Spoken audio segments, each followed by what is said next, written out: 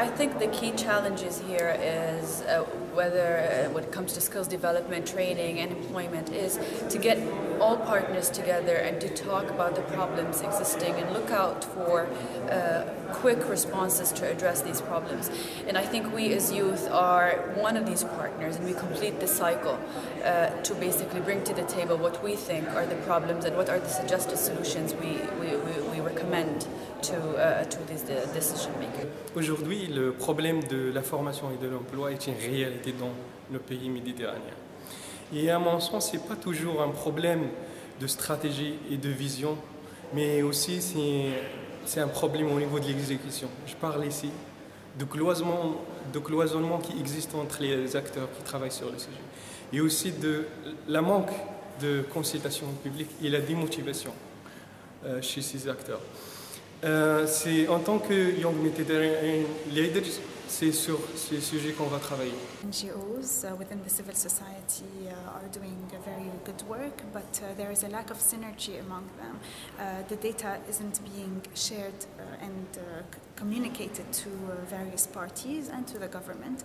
And in my contribution, being a doctoral student, I hope to find a way to communicate, to collect this data and share it among different parties so that we can start building and improving on what is already being done.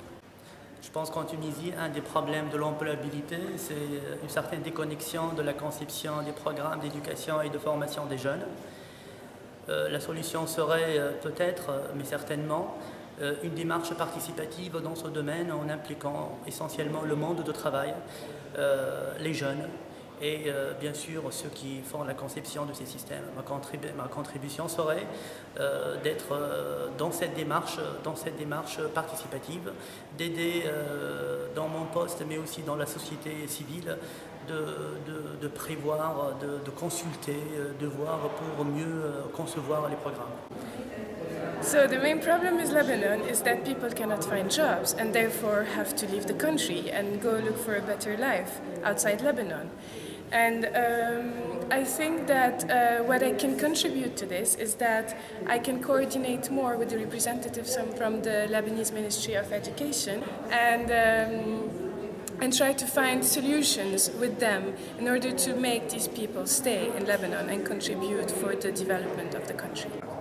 Le problème majeur de mon pays, la Tunisie maintenant, dans cette phase de transition démocratique, est la non-participation des jeunes. Et je pense que l'initiative Y a bien donné cette occasion à travers le processus d'apprentissage collectif. I think the key problems in Egypt right now that are confronting us are the role of women, obviously gender in employment, and the youth in informal areas. I think these are the two marginalized groups that we need to really focus on, and what I would like to work on is building a proper ecosystem for social entrepreneurship, because I think this is a unique way of creating opportunities for women and for youth in informal areas, and allowing youth to create the jobs.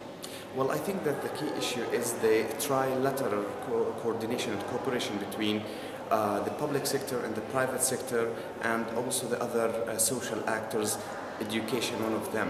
So my role, it seems to me, it's important in the formulation of the training modules for vocational training in order to respond on the need of the labor market. Our main problem in the Lebanese market is the gap between the supply and the demand. We lack well-equipped and well-trained teachers in the vocational and training centers. My mission will be to assist through my current job in supplying the needed assistance for training and equipping these centers in order to offer the students the needed help. The problem in Algeria is about centralization. We have a very heavy system, and in my opinion, the key is a more decentralization.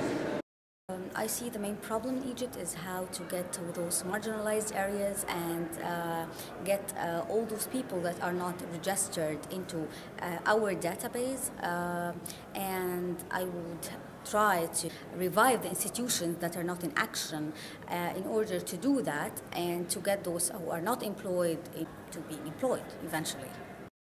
Il y a le problème d'accès à l'école et il y a le problème de la mentalité des parents, c'est-à-dire le deuxième problème c'est la question de la non-adéquation entre la formation et le marché de l'emploi. Voilà selon moi les vrais problèmes qui touchent de l'employabilité des jeunes dans le contexte marocain. En ce qui a trait aux solutions, moi je vois qu'il faut impliquer toutes les parties prenantes pour pouvoir connecter entre la formation et l'emploi. Il faut renforcer les partenariats. Il faut beaucoup communiquer parce que, comme nous l'avons constaté dans la conférence, il y a plusieurs institutions qui œuvrent dans ce domaine. Malheureusement, ils ne sont pas connus par les jeunes. Donc il faut beaucoup communiquer dans ce cadre-là.